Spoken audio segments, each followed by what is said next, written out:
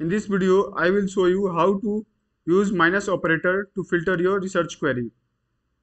So basically, minus operator is used to filter relevant result out of non-relevant result. Let me explain you. When you search a query on Google and a lot of result is obtained, but some of the results are relevant and some are non-relevant. So to filter the relevant result out of non-relevant, we use minus filter. Let's see this example. So let's open Google, then type Nitish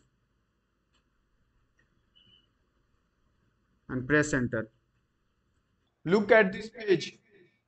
This is Nitish Kumar, the Chief Minister of Bihar, and when you scroll it down, this is Wikipedia of Nitish Kumar, Nitish Bhardwaj, Nitish Kumar, Nitish Kumar, Nitish Kumar, Nitish Kumar. Again, this is some other Nitish, Nitish Kumar. Again, this is information related to Nitish Kumar. So basically, this entire page dominates the information about the Chief Minister of Bihar, that is Nitish Kumar. Now we don't want Nitish Kumar, the Chief Minister of Bihar, to dominate this web page.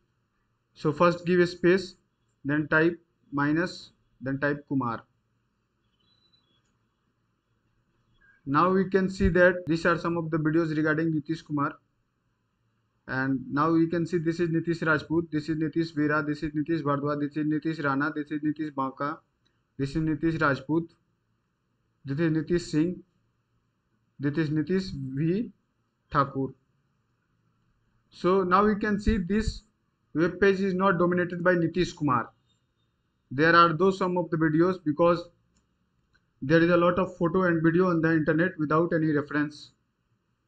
That's why these are appearing. Please remember, don't add space after minus and Kumar. Otherwise, the search query will differ. So in this way, we can filter relevant result out of non-relevant result.